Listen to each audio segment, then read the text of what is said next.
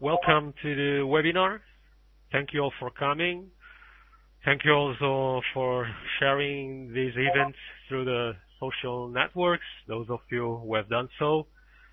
This is the first webinar of this series, and we are very excited to present our audience with some of the books we have chosen to be on our book list.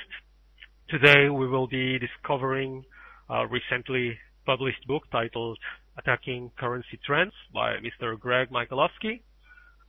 This is, by the way, the link to the books section. Most of you are already familiar with today's author. He is the Chief Currency and Trading Analyst for FXDD, and he has been with FXDD since day one. Here at fx3.com, we're very lucky to have someone of his caliber teaching us, someone who has many years of accumulated experience, not only in trading, but also in observing the retail traders' behavior. Greg Michalowski has done a lot of webinars at FX3. If you have never assisted one of his webinars, take advantage of the recorded session. You can access them by visiting his profile. There is a famous axiom all of you have surely heard of, which says the trend is your friend. For most day traders in the FX market, though, this axiom never becomes a reality. What's worse, trending conditions become an enemy for most aspiring traders. This is somehow paradoxical, isn't it? Especially in a time when technical analysis as a knowledge is something that anyone can learn. Unlike 100 years ago, in an era of big price manipulation, in a time when few regulations existed and a lot of insider trading was taking place, in its beginnings, technical analysis emerged as a method aimed to turn the uninformed players in the market into informed ones. And those who got it first made fortunes trading the markets. See, for example, Wyckoff. So, why is it today we aren't more capable in detecting and writing trends? People lose the most amount of money when the market is trending. This is something Greg stresses a lot in his teachings. It's simply a fact we can't ignore. It's also a reason why markets trend in the first instance, why markets overshoot to exuberant price levels. Most traders liquidate profits too early and let losing positions run, the hope for a reversal. And in a prolonged directional price movement, this means more and more people are stuck on the losing side until the balance of winning and losing positions becomes so big that any further price advance, however small, can trigger what is known as a cascading effect. This is one of the main reasons why often trends last longer than we expect. As a great technician, in his book, Greg Michalowski explains the usage of tools to gauge the market bias, and he does it by rescuing many almost forgotten basic tenets of technical analysis. One of these is the very fact that markets trend. This may sound simplistic, but as I've just mentioned it has tremendous implications in terms of the lack of efficiency in the markets. Another principle regaining importance in Greg's work is the concept of confirmation. This idea also goes back to the forefathers of Western technical analysis, see Charles Dow, Hamilton. That is, in order to qualify a trend as such, we need price confirming a series of other indicators.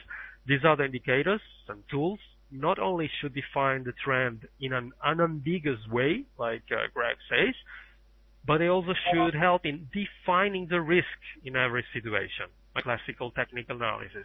And that is the capacity to reduce the risk while aiming to make the most amount of money. There are a lot of common beliefs which lead traders to demean price trends and search for more complicated venues of generating income through trading. Most of these beliefs are so ingrained in our thinking that they become very difficult to detect. It's really not easy for us to become aware of them. For instance, if I believe that markets are totally random, adhering thus to the random walk theory, then I'm prone to think that the price movement has gone too far and that the market is about to turn, or even worse. Since markets are random and anything can happen, I will try my 50% luck in catching a price move, and I will enter the market without a plan, without even any timing. And attacking currency trends precisely teaches you to choose the moment to act. Another good thing, I should say, about this great educator is we have with us today, and will be talking with us in a moment, is that his teachings doesn't require you to use complex or even proprietary indicators to make it work. In his approach, he uses common technical indicators and tools, and each of them finds a proper function within his method, be it in a confirmation role or as a trigger in a. The more critical minds in the audience may think that Greg's ideas are equiparable to the dose theory, not only in its basic tenets but also in its disadvantages, namely that it may lag in confirming the trend. But nothing is further from the truth. Greg's method is armed with tools to anticipate a currency trend. It's a strategical framework made for traders, one that goes beyond the analytical one we know from classical technical analysis. One more thing I would like to add, something I learned as a trader, is that having a plan to act upon when the market does what we expect it to do effectively reduces fear. And this is something you can learn by reading this book. I would encourage you to read the book and also to follow the recorded webinars presented by Greg Michalowski. They go in parallel, and it's a rare and perfect combination you can take advantage of. Greg's book, Attack Currency Trends, also shows the necessary rigor when speaking technically. With that I mean the use of technical vocabulary, so the reader will be not confused with newly invented concepts. There is really no need to invent nothing new in technical analysis, but instead there is a real need to understand it, to understand technical analysis, at least as long as markets continue to trend. Let's welcome Greg to the room. I will pass now the microphone over to you, Greg. If the audience wants to ask the author any questions about the book or the method, please do so. I really appreciate this opportunity to be the first book in your series to analyze or to take a look at what traders and what authors, analysts in the market are looking at and how they look at the markets. I am as mentioned, my book. I had an approach to the book.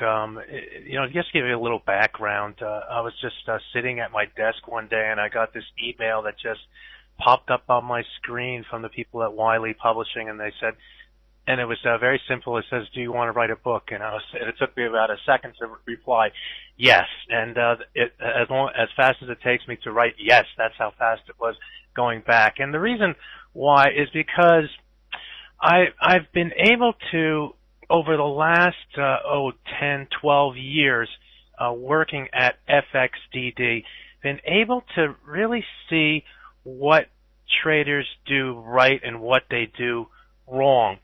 And I've been able to see it in a market that you all out there are in as a part of, in the foreign exchange market as a retail foreign exchange trader.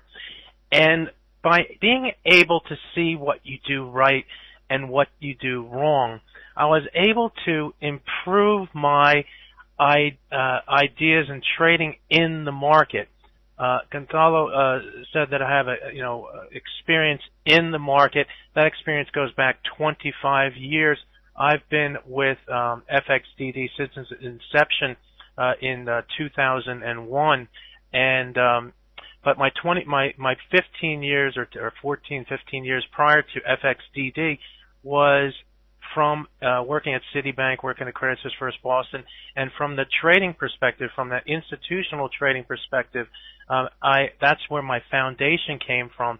But it wasn't until I started to work at FXDD that I really got to understand what the retail trader is thinking, and this idea that traders don't do well trading the trends. Traders don't do well trading the trends. As Gonçalo said, this is almost seems blasphemous in relation to that idea that the trend is your friend. That's the first thing we all learn. The trend is your friend. Yet traders don't do well trading the trends. And so I started this the book out by pledging to myself that I was going to make and write a book that was geared toward the retail trader. Now, I think institutional traders can learn from it as well. Don't get me wrong. And as Gonçalo said, I use basic, simple, technical techniques and tools that are, probably in the first 50 pages of any sort of technical trading book that you have out there. It's not complicated, but that all comes back into the focus, or one of the focuses of my book, and that is to build the trader's foundation. So the first part of the book is focused on building a foundation for retail traders with things like a mission statement, things like a game plan, things like rules for trading, things like attributes for successful traders. These are all things that get described in the book before you get to the point where you start to look at the tools and how you're going to do it. And so the book, I have a mission statement, and the mission statement is to make the most amount of money with the least amount of risk. To make the most amount of money with the least amount of risk. Doesn't that make sense? If we're in this market, we want to make as much money as we possibly can. Otherwise, don't trade the market. And this idea of the least amount of risk, a lot of retail traders get that idea wrong. They think that, hey, I gotta leverage up. I gotta have a lot of risk. I gotta figure, if I can't risk 100 pips on this trade, then I'm not a man or I'm not a woman. I should be able to weather this, 100 pip move. Well, that's good. If people have questions right now, while people are logging in, why don't I take them? So, why did you choose the name Attacking is what Boyke's asking. And the reason is because people tend, it's kind of counter to what I've learned is that people tend not to attack the currency trends, and you have to be aggressive in a trend, and because sometimes you don't get into a trend early on, and you end up having to get on that trend while it's in motion, and that is difficult to do. So I'll use a chart, or let me get my screen up here. This may work out even better. So, as an example, this market here in the euro versus U.S. dollar, it broke out, moving fast to the downside. And if you're asleep, you're not trading, you missed this opportunity here, you have to attack the trend on any sort of pullback, and so it takes some guts to get back in that trend, and as a result, you do have to attack it. When the market moves down here and starts its trend to the downside here in the euro versus U.S. dollar, you have to you have to sometimes you have to attack it at a level that maybe is not as good as some other people.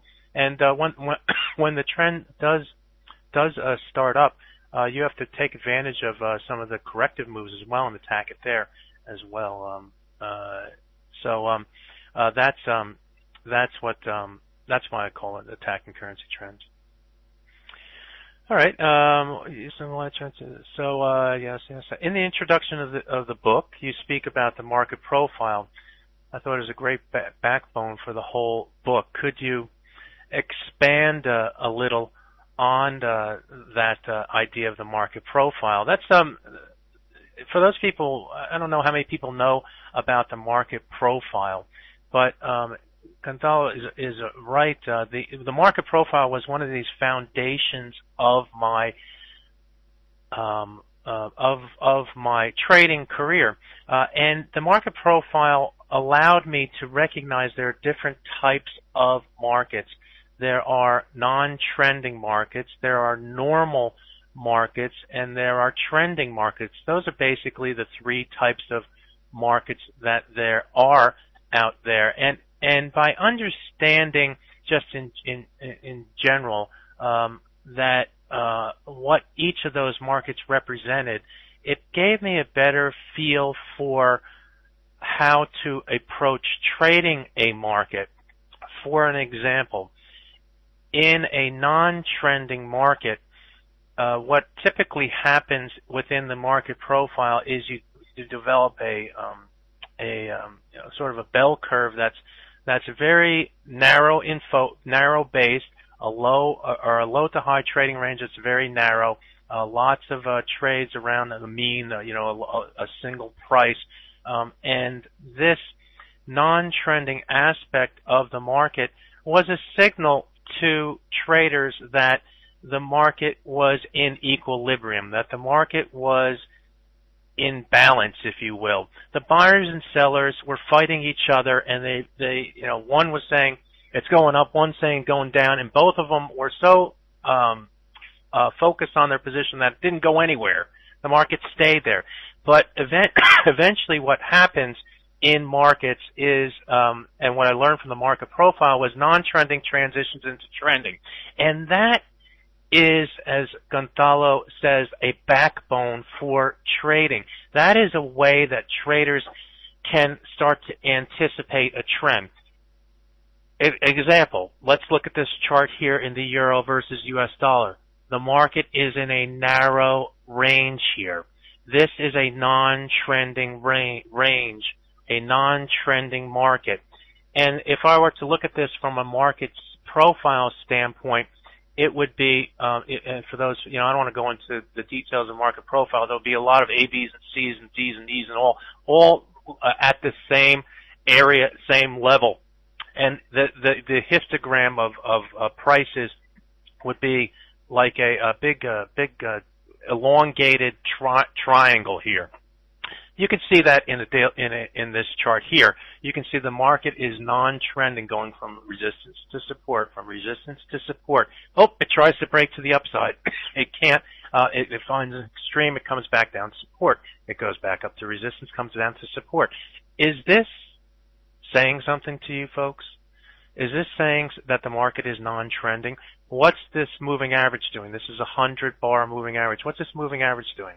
It's going sideways. It's rising here, and the market price catches up with price. And then for 2 days here, the 100-bar moving average, this is a 100-bar simple moving average. It's one of the tools I use. It's not hard. Is going sideways. What does that say? That says the market is non-trending. The market profile told me about non-trending, and it also told me that non-trending leads to trending type markets. And when you have a non-trending market, you're anticipating. Again, we start to get to that word anticipating that Gonçalo talked about in the introduction. That traders can anticipate trends. You can, and it's not a crystal ball. All right, it's called putting the odds of success in your favor and analyzing the market in a logical way. I like to take, and in the book I do this as well. I take the trader outside of the markets and I put him into some real world type scenario. And I like to use sports as an analogy. I like to use small businesses or businesses, corporations as an analogy. Imagine you're Apple, okay? And what does Apple do? Excuse me. It anticipates what the consumer wants. I imagine that at Apple, in some developmental room where they sit around a big long table and they have a big whiteboard there, someone wrote the word in big block letters, anticipate. Anticipate what the customer wants. A tablet PC was not new, but it was new when Apple brought it out. It took a IBM or ThinkPad or whatever tablet, and it made it simple moving average. It anticipated that the customer didn't want just to have this bulky thing; they wanted something light. Well, duh. It anticipated they wanted a bigger screen. It anticipated it needed apps. It anticipated and all these apps would be able to come together over time and create this critical mass where everyone needs to have one of these things, because it is not just sexy, but it's useful. It's useful in everyday life, whether you're going to the store or whatever. You can carry it along with you. You can carry it to the ballpark. You can carry it to school. You can do whatever you want. I know people who are trading in their laptops. Their laptops don't work anymore. This is like normal people, not traders. I wouldn't necessarily go and use anything other than PC to trade, but people who are trading in their laptops in order to get an iPad instead. So they anticipate what the user wants, and that's what you have to do as a trader. Anticipate. Use tools like the 100-bar moving average going sideways as a way to anticipate a trend. Use tools, the market's non-trending, going back and forth. I draw these horizontal lines in here. These are what I call remembered lines. They're outlined in the book. You're not going to see it in any other book. I call them remembered lines. The market remembers these levels. It remembers this level in between here. We know that these levels, this floor and this ceiling, but there's other levels in between here where the market doesn't trade. It goes below it. It comes back above. It moves below it. It comes back. It uses a support. Breaks below it. Moves above. Comes back to it. These are remembered lines within this non-trending range where the market goes back and forth, back and forth. It's a battle. It's a battle. And so non-trending then transitions into a trending type market. Key, you anticipate a trend by seeing a non-trend. If you can see a non-trend, you start to look for a trend. We can anticipate a trend because the 100-bar moving average is going sideways by definition. Did you know that yesterday? Maybe some people did, maybe some didn't, but you're aware of it. That's what the book tries to do. Makes you aware of these things. And people are saying, well, what about this point right here? The market should have gone higher. Yes, it should have gone higher, and it did. It broke above the ceiling. It went boom, boom, boom, and it went higher. But part of trading is what I call the if-should rule. If the market breaks a ceiling level at this point, the market, imagine you're looking at this right here. We're going higher, folks. We're going higher. And I was on the bull bandwagon right here. At this point right here, the market was heading higher. But what you have to realize is that in order to go higher, that's step one. You're above the 100-bar moving average. You move above the ceiling.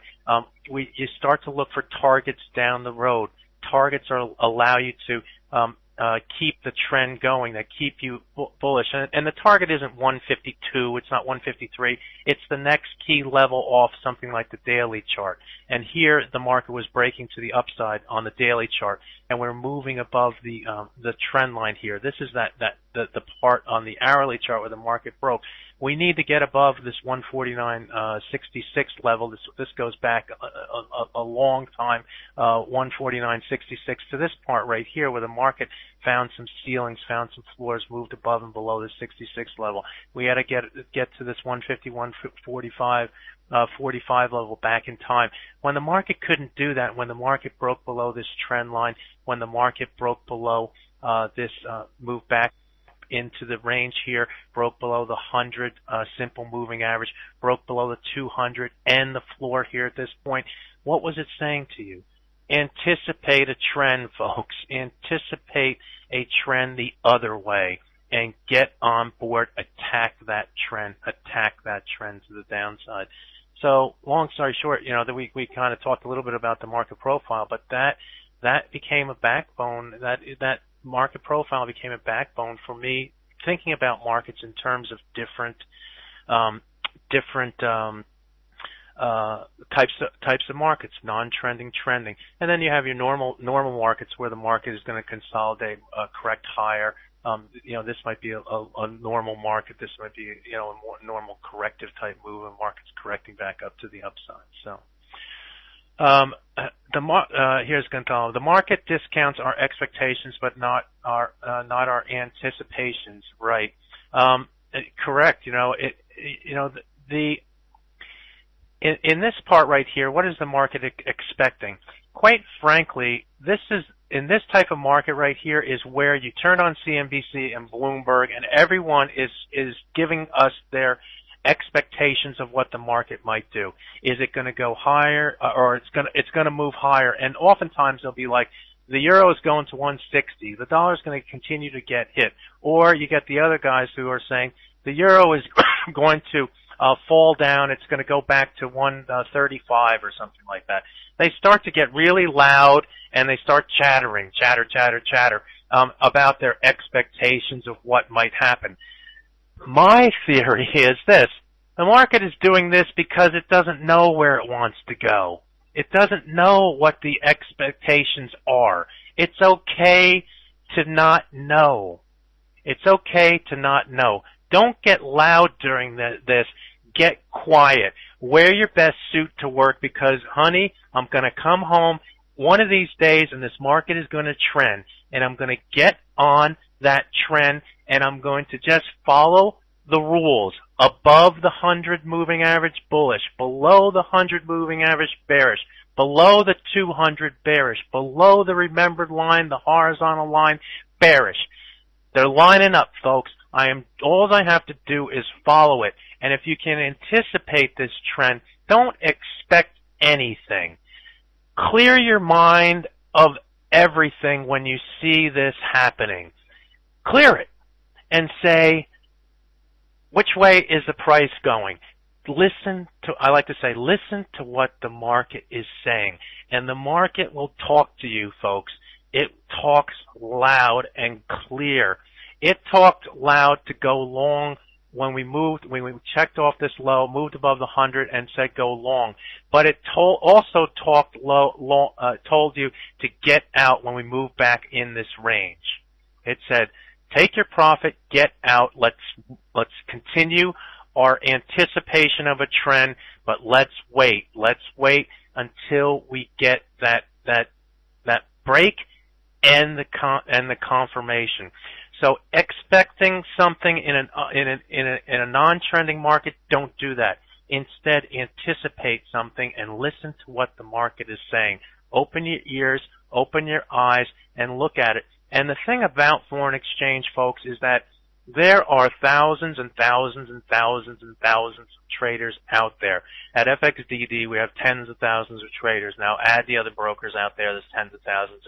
Add the institutional traders out there, that adds another whole layer of traders out there. And all of you people are looking at the same thing. That's why we find these, we get into this range. And guess what? Most of the people get mesmerized by this range here. And and in the retail sector, and what they do is they start to sell high, buy low, sell high, maybe trade in the middle, and think about it. If you trade anywhere except for at these extremes the wrong way, you're gonna probably make a few pips here and there, and you get used to I'm making a few money here and there and all that other stuff. But then what happens is the market breaks lower, and what do the retail traders tend to do? When the market breaks lower, they say, oh, well, the market's lower here. I'm going to buy a dip. Why? Because I bought a dip here, I bought a dip here, I bought a dip in here, and every time, or here, I bought a dip here, I bought a dip here, and the market moved up. I bought a dip here, and the market moved up, and I made some money. So you get in this focus that what you have to do is buy a dip. And you buy a dip, and what happens? The market goes lower. And what do you do again? When the market hits this point, you say, oh, it can't go any lower than this. I mean, look how far we've gone here. It can't go any lower. And you buy a dip and it goes up 0.2%. You don't get a Fibonacci retracement of this move, at 38.2. You can't even get 38.2. You get a fraction of this move retracement. And one of the tools that I use is the Fibonacci retracement. If you can't get to 38.2, then, don't fight it, folks. And the market trends down, and so you end up selling or buying your way into blowing up your account all the way down. And that's why retail traders don't do well. They don't anticipate a trend, and when the market does start to trend, they don't anticipate where we can go. I'm going to go to the daily chart here and show you again what I mean. Look at this trend to the upside here. What did we do here? We broke to the upside here out of this channel. By the way, Forex market likes to move in channels here. Channel, up, down, up, break. Okay, bullish. You're not selling this point. You may sell this point right here. Why? Because you can define your risk and the market could possibly go down. But when it goes up, you get out, the market moves higher, it stays above it. Look how it holds that trend line very nicely. And then this day it breaks below that day. We start to move to the downside. Where can you go? It's the bottom of the channel. You can go all the way down to 144.55. But what are retail traders? Oh, they're buying it right here. They're buying it right here. They're buying it right here. They're buying, and they get liquidated when the market breaks through this level. You can't do that. You got to recognize that this is significant. This is giving you a clue. This is where the market's talking to you out loud and saying, "Don't mess with me. Don't mess with me. This correction could go a long way." And you start to anticipate. If you can anticipate a trend, you can anticipate that we can go right down to here, and we can go here. And look where you can anticipate the market may go. The 100-day moving average. Where can you anticipate the market to go first? 38.2% retracement. Where does it go? 38.2. It bounces up, it finds support, it consolidates around 38.2. What happens on Sunday night? The market opens up. Where does it go?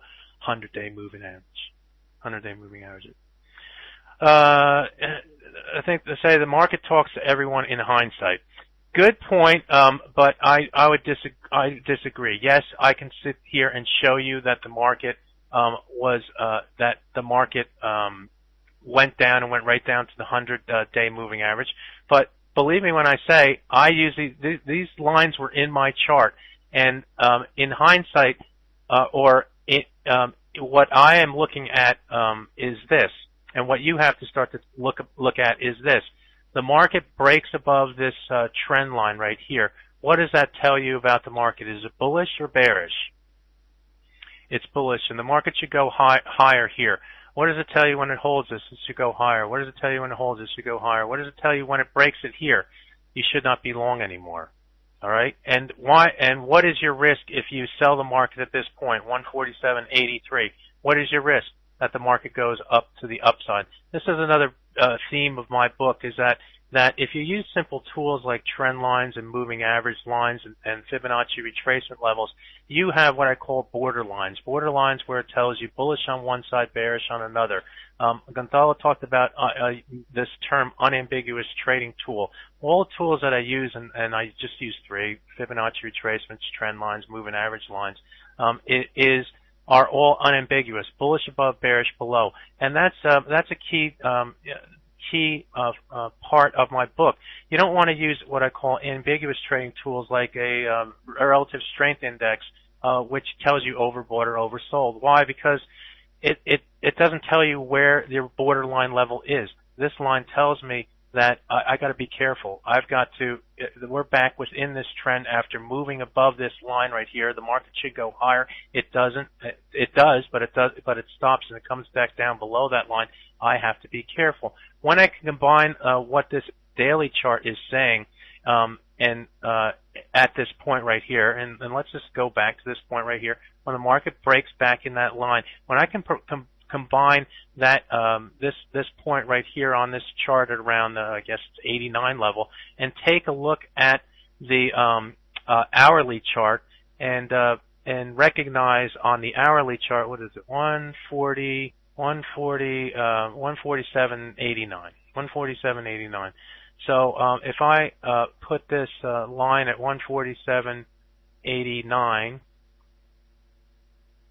right here on the hourly chart, and I combine what I'm seeing on that daily chart with what I'm seeing on the hourly chart, the only thing you can do is look at the charts and interpret it. We just broke below the 100-hour moving average. We just went above went right to our ceiling. There's another high right here. Our ceiling here, we failed. We broke below the 100-hour moving average, which is saying bearish. We broke below the 89 level, which is our trend line. We're now within the channel on the daily chart. And if you want to wait to this final level right here, the evidence is pointing to sell at least below the 200-hour moving average. So in hindsight, the market ended up going down and going down fast. But what I'm saying is that all this move was anticipated. It's not curve fitting. The market's already moved but Greg, the market's already moved in essence. You're curve fitting your lines. I'm not curve fitting my lines. This line was in here. This line is there.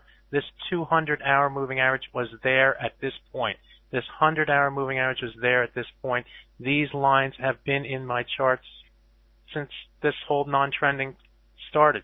So it's not curve fitting. That's what you have to do. You have to draw and anticipate. Be aware, be prepared. Understand that the market, these lines exist and they tell you something. They tell you bullish above, bearish below, and if it goes below, that tells you bearish. So, and if it depends on my strategy, yes, I mean, this is obviously my strategy. My strategy is focused on anticipating a trend, attacking a trend, understanding that non-trend turns into trends, and that there are levels of support and resistance where you have bullish above and bearish below. And if you listen to what the market has to say by just looking at the price relative to your tools, you're going to be better suited for your trading. So I don't want to get in an argument, but that's it's not hindsight, it's anticipating. Now, once you get into the trade and the market starts to move to the downside, you have your entry level. Now you have to start to manage your trade. And one of the things that I know or that I follow is these Fibonacci retracements, and so this becomes another important tool within my toolbox, within my analysis within the book. Why? Because we know that markets trend, and we know that markets not trend or correct, or non-trend, correct or non-trend. And so when you get this move to the downside here, you're going to get a correction that could take the market back up. So I'm constantly trying to put in a Fibonacci retracement from a high to a low, and looking at where the market could correct up to. Where are levels in the past that the market will have to target in order to really turn the bias from bearish back to bullish. And so, I use things like, old highs and old lows, levels where the market took off from, because the markets are very visual. The markets will use old levels, these old remembered lines where the market moved above this line, used it as support, then used it as support and fell below it, then used it as resistance and used it as resistance and moved above it and fell below, and then used it as resistance here, moved above it, found support, and base to the upside. So this level becomes a level that I would look to put on my chart to say, hey, I am short in this market. If the market moves above this level, I might be thinking about, going long, or I may just manage my risk and say, if it goes above the 38.2% retracement, I'll get out. I use in lots of trending markets, 38.2% retracement is a key resistance level. Is a level where the market, where the players come in. Either they're going to push the market further to the downside, or they're going to and keep the trend to the downside in this case, or they're not there, and the market's going to move above that 38.2. And so I manage these the trades by using the Fibonacci retracements, by using old levels, and start to see where the bias turns from bullish back to or from bearish back to bullish, even in the shorter term perspective. And I may also go to things to a 5-minute chart and look at the 5-minute chart and see what that is telling me. In the book, I stress that trading, even if you're a short-term trader, you don't just pay attention to the 5-minute chart or to the 15-minute chart or whatever chart you want to look at. I look at the 5-minute, I look at the hourly, I look at the daily. And in the book, I outline that. I discuss and outline that what you have to pay attention to is all three types of all three charts. And why is that important? Even if you're an intraday trader, well, because on the daily chart, in the euro versus US dollar, the market found support against the 100-day moving average yesterday. It found support against the 100-day moving average here today. There was a reason to think that the market had a level where the market could find support. And some people, again, may say that that's, hindsight. The market ended up bouncing off of that level. But the difference here is that it doesn't matter if the market bounces off that level or not. What matters here is that you're able to define your risk against that level. And that's one of the things where, I talk about in my mission statement to make the most amount of money with the least amount of risk. If you can define your risk against a level, you can keep your risk to a minimum. If your mission is to make the most amount of money with the least amount of risk, trade against levels that have meaning. Trade against the 100-day moving average.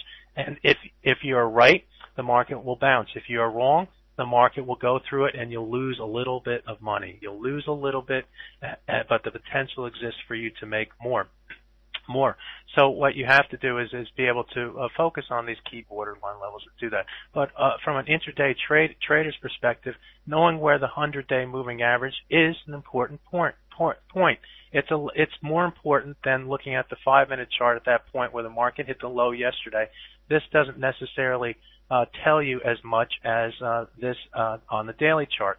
Now, I may also be able to say, actually, that's good. I don't know how this is going to put out, but let me see here. If I put a trend line coming down here off of these highs, and try to put in a horizontal trend line there off that low to try to get a channel. We're getting closer to the bottom support of this channel to the downside as well. So you have some indication that the market may have some good support coming down into support. And lo and behold, the market then that does start to correct. Now, looking at the market today, these are my boundaries. I have a nice support line.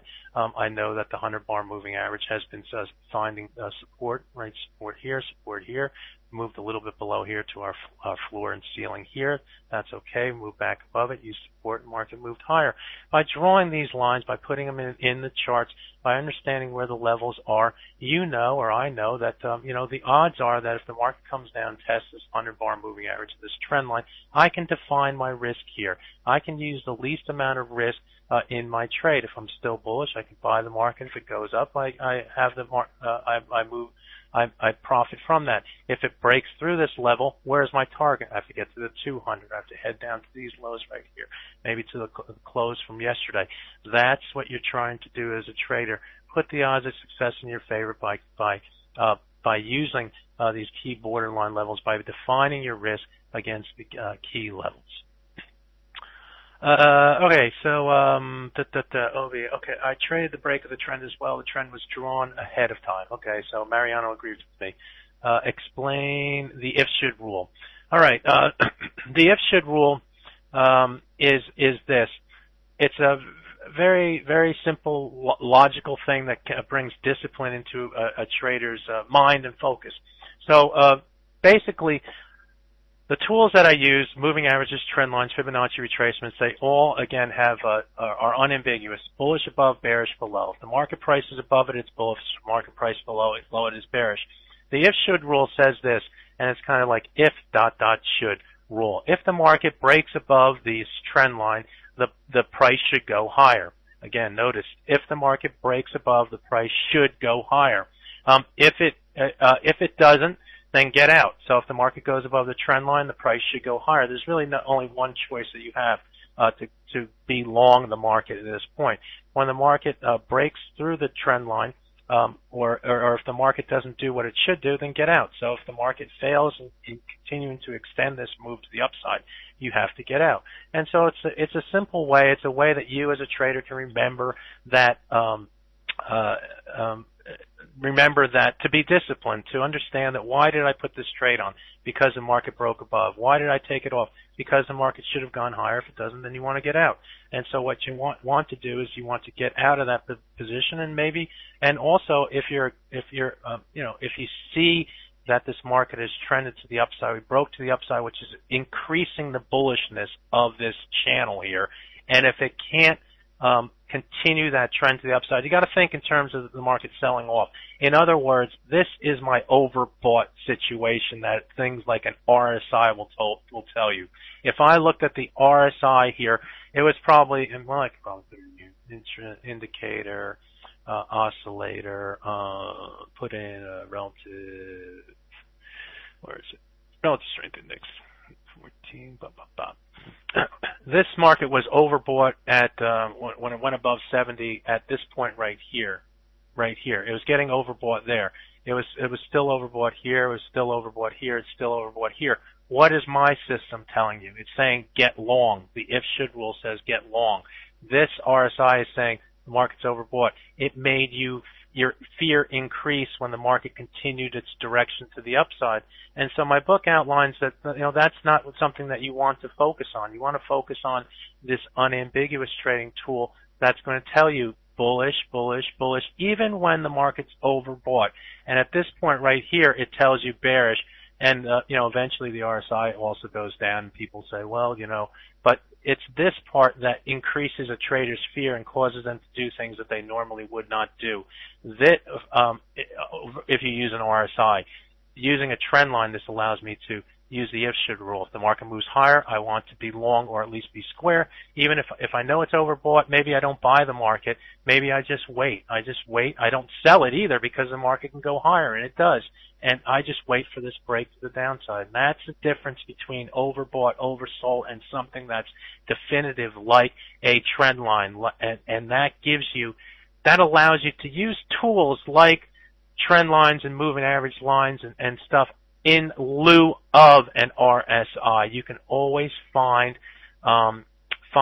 another reason that's using an unambiguous tool that's going to allow you to define your risk, that allow you to keep your risk to a minimum, that's going to allow you to control your fear.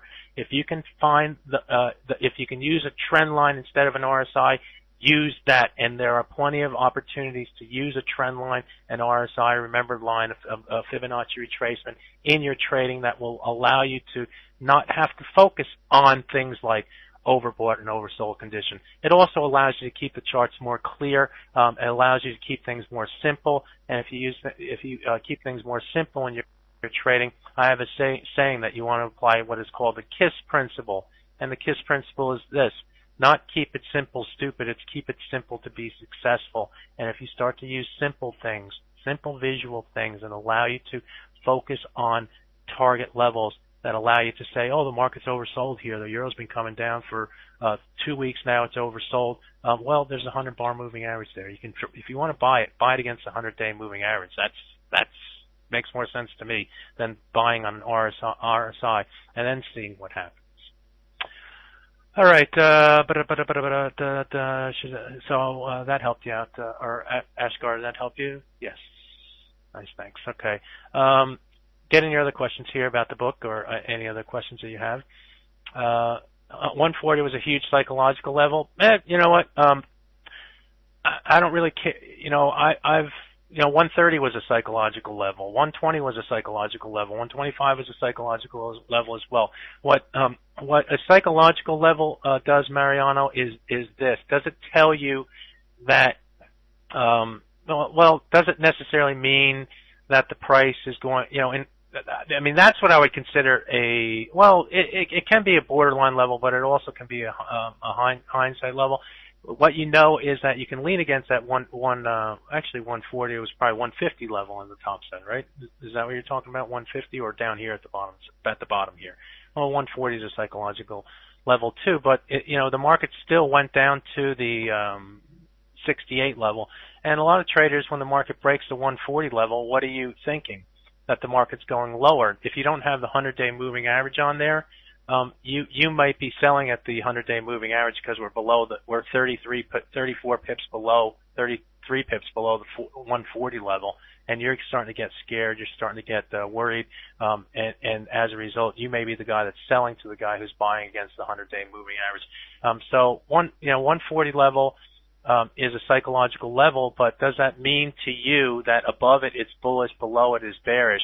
Or does that mean to you I'll risk 100 pips to 139 or 32 pips or 40 pips? Where do you draw the line at that 140 level? You see the difference? Whereas if you're, and I would, if 140 is a psychological level, I would say that I want to be long above 140, but I want to be short below 140. And so I would be getting out at the 140 level, getting in at the 140 level on the top side. So that's how I'd look at it. Anyway, I'm getting the word that we're running out of time here. I thank the people at FX Street, and hopefully I gave you a nice introduction to the book about how I think Gonçalo did a great summary of the book for me. Let me offer a special to those people who are in the room here today. I do work for FXDD, and FXDD has agreed that if you are interested in opening up an account with FXDD for any amount, $200 or whatever, we will give you a free copy, or we will send you a free autographed copy of the book if you don't have it yet. And so in order to, again, I work at www.fxdd.com. If you want to open up an account, send me an email at greg at fxdd.com, and I will be happy to put you in touch with a sales representative who will be able to open your account up, and we'll also be able to exchange. You can send me your address, and I'll be happy to send you a free copy of my book, AttackingCurrencyTrends.com. So that's our offer today. Also, if you want to read more about the book, you can go to AttackingCurrencyTrends.com. And that will give you information about the book.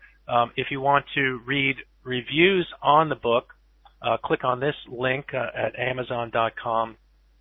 Have a lot of very nice comments, unsolicited comments for people who have read the book,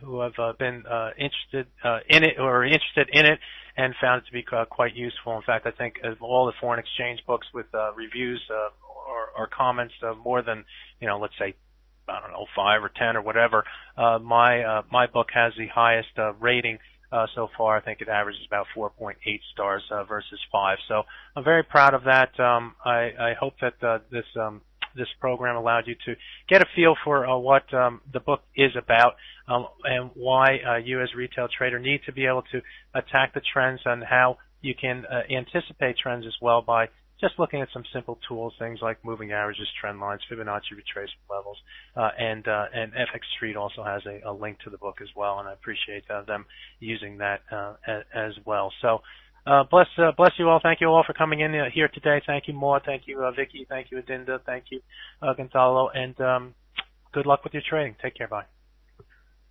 All right. You will agree the discussion has been highly instructive. Accepting to join the session and answer to our questions.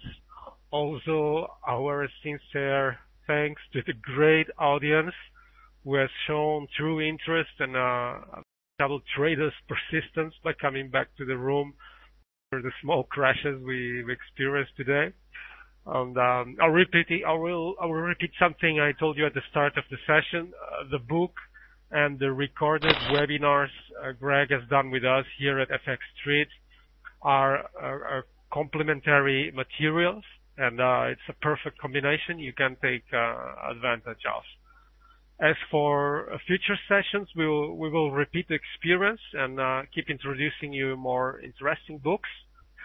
We will only select those books that we really read and think they are of value to you as a trader.